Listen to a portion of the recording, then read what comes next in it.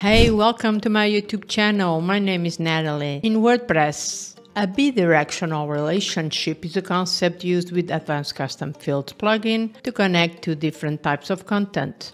It allows you to establish a connection between two pieces of content so that each one knows about the other.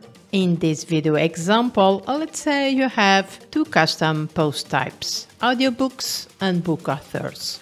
And with a bidirectional relationship, you can link a book to its author and vice versa. And this means that from a book's page, you can easily access and display information about its author, and from an author page, you can see which books they have written. This ACF Pro feature is particularly useful for organizing and presenting content in a coherent and user-friendly manner. So now I go ahead and I delete everything that I've got set up here, and I will be recreating this for you. I have two custom post types created with ACF Pro plugin, Marketing ebook and Camino Island.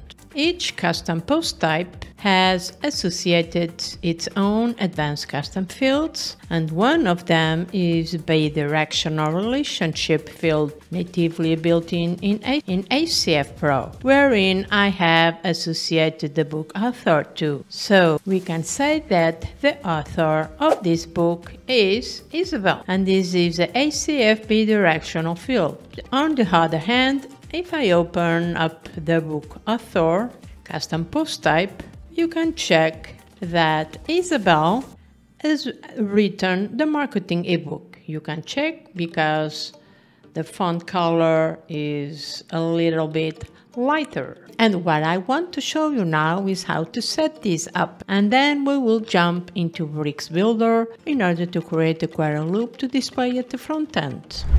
And if you need assistance with ACF plugin and want a custom fields tutorial, just let me know in the comment section and I will create a video example for you. So I have the same field applied on both custom post type. And to set this up, I have the audiobooks fields and the book authors field.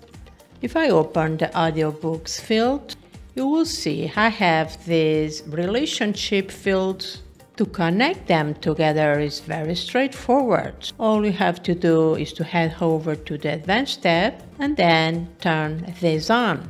And once you turn this on, you then will need to select the target field that would be the other one associated with book authors. And this way they know about each other. And now we need to do the same thing but for the ACF bidirectional relationship. So I open the book's author field, and under this relationship field you go to the advanced, you activate, and then you select from here the target field. And we are creating a two-way street between two types of content to display related information on your WordPress website. And now at the back end of your WordPress website, you simply assign the book with its author. So I open the audiobook, you search here from your WordPress database the text or the author you want to define it to be the author.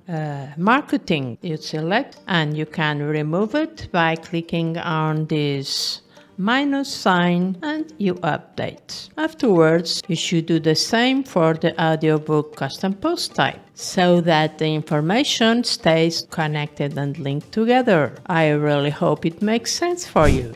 And now we proceed into the Bricks Builder interface. So I will create a section template. So access bricks templates. I click to add a new one. I call it tutorial. From the right sidebar, select it to be a section, publish, and edit with bricks. I'm not worried about the styles and configuration settings. I just want to show you this concept. Under the template conditions, I determine it to be a post type, and then in the post type easily enter the post type name, audiobook, and then just enter a few characters. And the populate content I selected to be a single post. and I enter the single post. Click to apply changes. Bricks Builder will reload, and now we are ready to start building the query loop. So I drop in a section, and inside the container I add in a block. Inside the block I insert a post title. Immediately we get the marketing ebook title, and this is dynamically generated. Then I drop in the excerpt. This one, I enter excerpt length to 50, and then I insert finally the rich text block, wherein I will pull in the ACF bidirectional relationship. So delete this, you don't need it. I insert some words in a strong format, and it's easy to set up this inside the rich text block, and then select this dynamic content icon, and under the ACF section locate your book author relationship. Now for the query loop, I will use the block element, and I want to turn this to be a query loop, so turn this on. And for the query, the type is posts. In the post type, I specified my two custom post types, audiobook, book authors, and let Bricks Builder make the magic happen for you. You could configure it further, however, I just want to showcase the concept and how to set this up inside Bricks Builder so that you fully understand it.